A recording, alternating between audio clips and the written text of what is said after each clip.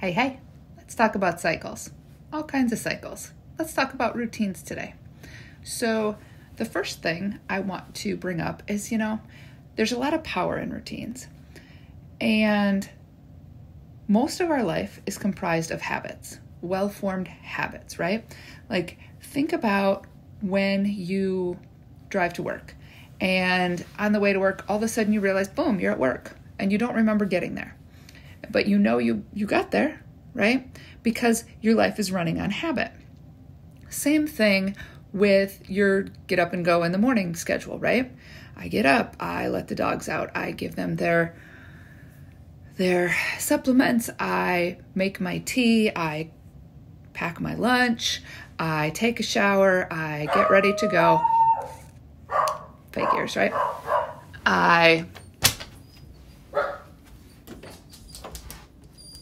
Quiet, puppy. And then I walk out the door. And most days, that means I remember my phone, I remember my lunch, I remember my tea, the dogs get put in their kennels for the day, right?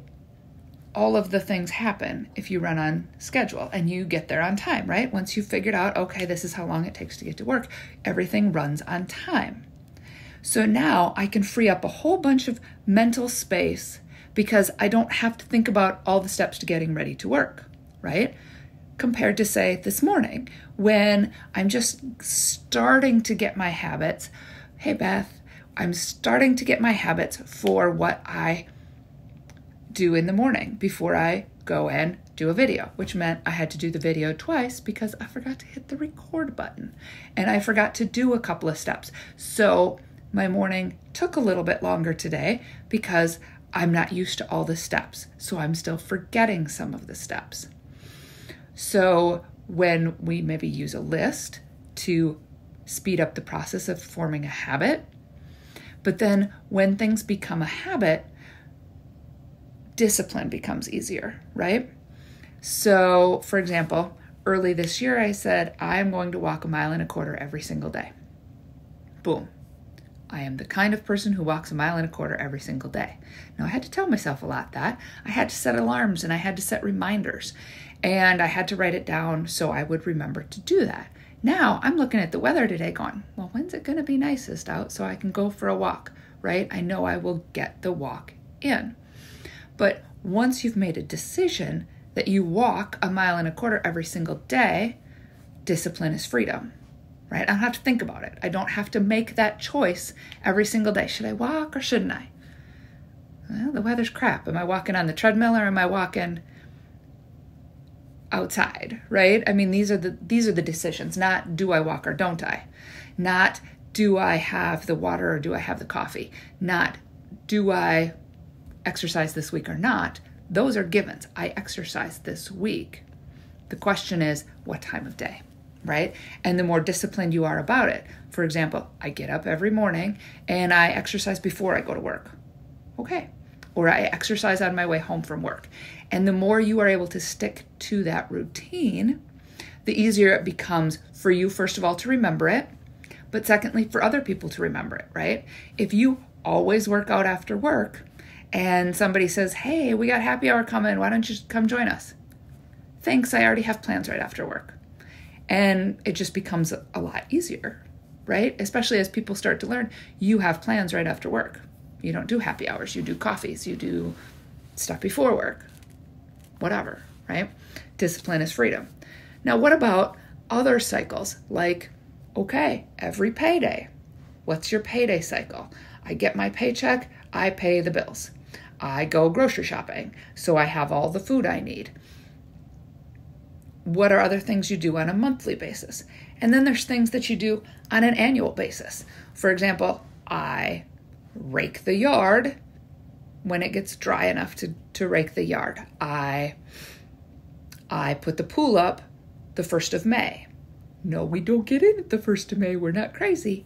But if I now know, right, after a few years of we put a pool up every year, the first year we put it up that first hot day. And then you can't get in it for like a week because it's so cold. And it took us a few years to learn, if we put the pool up the first week of May, then by June, when it gets really hot out, at least the water's not 33 degrees. The water might only be 50, but it is not 33, right? And we take the pool down around Labor Day, right? These are part of our annual cycles. We disconnect the hoses at this time of the year. Right? What are the things that you do on an annual cycle, right? It makes life a little bit easier.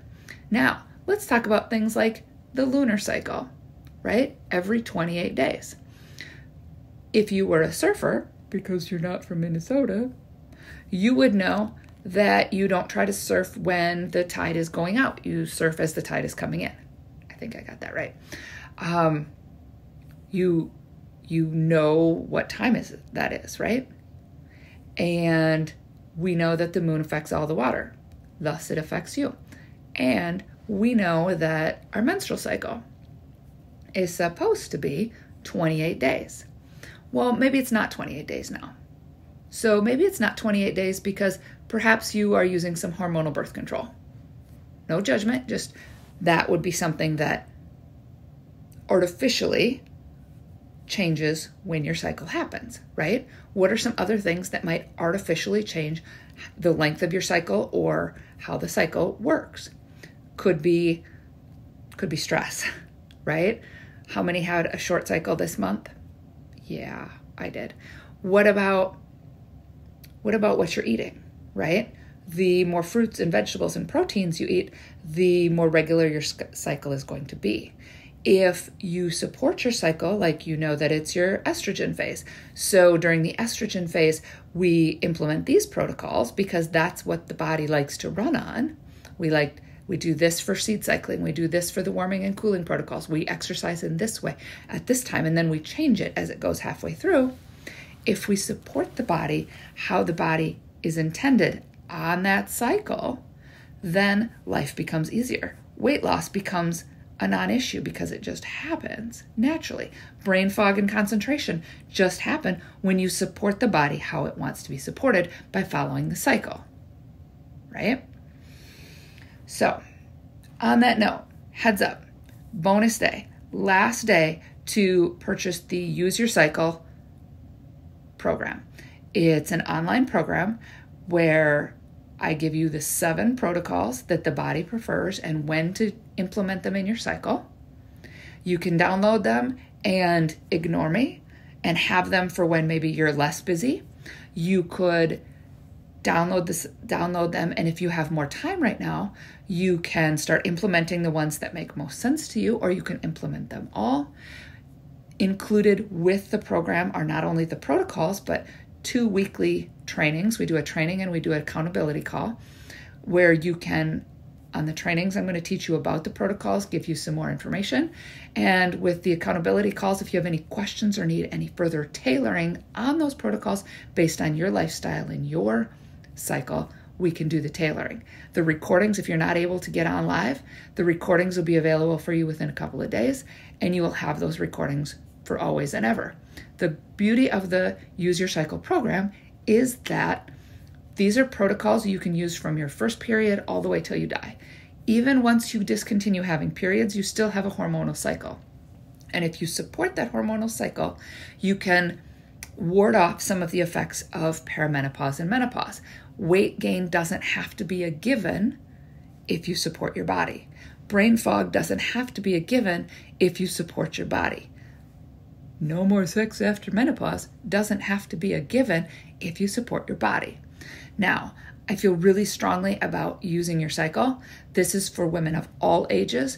I made this program super duper affordable. So if you have time right now to start implementing some of these things, you can do it. I will not ever offer this program at $49 ever again.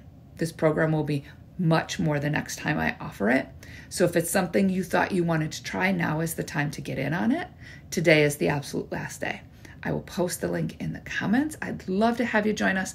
Our first live training is tomorrow. So if you want in, today's the day. Have a fantastic afternoon.